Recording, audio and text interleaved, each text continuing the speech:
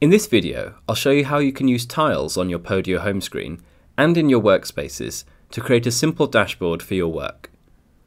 I'm on my home screen now, and you can see that to the right of the activity stream, I've got this big empty space that's ready for me to add some tiles to. First up, I'm going to add a tile here that'll give me one-click access to the projects that I'm managing right now. When I click Add Tile, then I get all the different options of the content that I can display in the tiles. In this case, I'll pick the Projects app. I can drag and resize the tile, and then I need to change the view from the app that the tile is displaying. These are views that I've set up previously, so I just pick the My Active Projects view. Now I'd only need to click here to go straight to this specific project.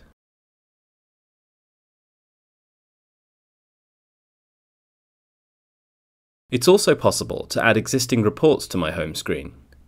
So if I take this revenue report from our sales workspace, I can choose the option to add this to my home screen, and now I'll always have it here to keep an eye on. You can also personalize your tiles.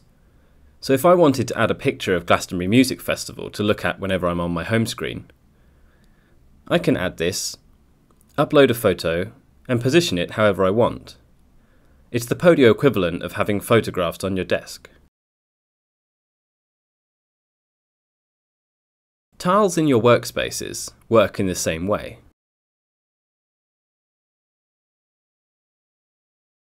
So if I go to our project management workspace, I can add a tile that will show all the shared tasks in the workspace.